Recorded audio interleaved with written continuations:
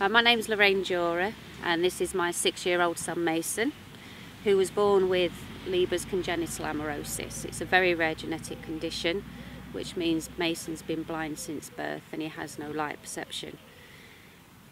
We've enlisted the help of the pioneer of echolocation, Daniel Tish, to come and work with Mason. And basically Daniel can see the world with clicks, and it's very much like the way a bat works with flash sonar. The clicks bounce off objects, which then indicate to the user that objects are in the way and gives them the opportunity to avoid them. And what that means for Mason basically is that he can live a fully independent life. He can travel independently and do the things that other children do without the need of an adult holding his hand, and to stay safe.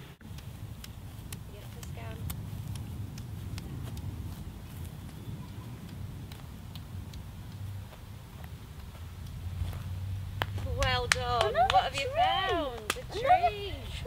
You have to click and then move your head about, and then the click lets you know where things are. So when you move, it lets you know if big objects are in the way. I think it's really good. I really love it. So when I'm old enough, I'll be able to learn going to the ice cream van all on my own without even a grown-up.